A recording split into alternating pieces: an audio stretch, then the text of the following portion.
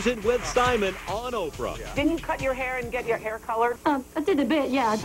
I dreamed a dream in time gone by. Britain's Got Talent star Susan Boyle hit the big time today when she hit the Oprah Winfrey Show.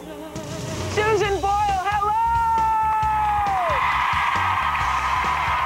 Hello there. The international singing sensation spoke to Oprah and guest Simon Cowell via satellite from her home in tiny Blackburn, Scotland. Topic 1, her new look. Do you think you want a makeover?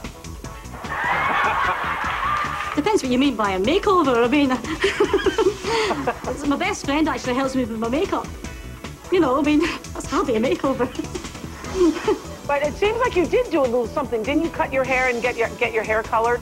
I did a bit, yeah, I did a bit. But that was just to tidy myself up like any other female would have done.